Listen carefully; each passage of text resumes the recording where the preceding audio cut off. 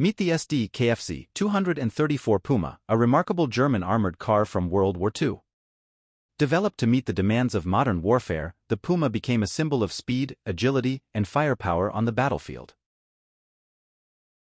Born out of the necessity for a highly mobile reconnaissance vehicle, the Sd.Kfz 234 Puma was designed with a distinctive 8-wheeled configuration.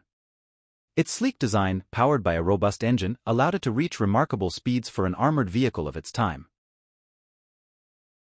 Deployed primarily on the eastern and western fronts, the Puma excelled in reconnaissance missions.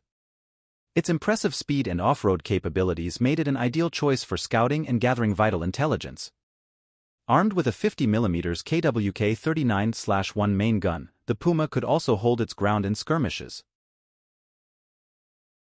What set the Puma apart was its versatility. It came in various versions, including the Sd.Kfz 234/2 with a 50mm gun, the Sd.Kfz 234/3 with a 75mm gun, and anti-aircraft variants.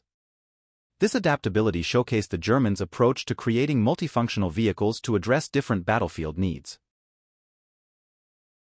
While the Sd.Kfz 234 Puma was highly effective, it faced challenges as the war progressed.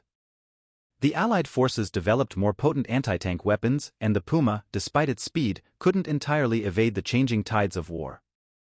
However, its legacy endures as a symbol of German engineering prowess during World War II.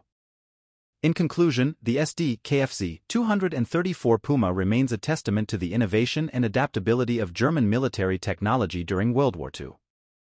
Its sleek design, formidable firepower, and versatility in roles make it a fascinating chapter in the history of armored vehicles. Comment below of what thing I should talk about next and subscribe for more.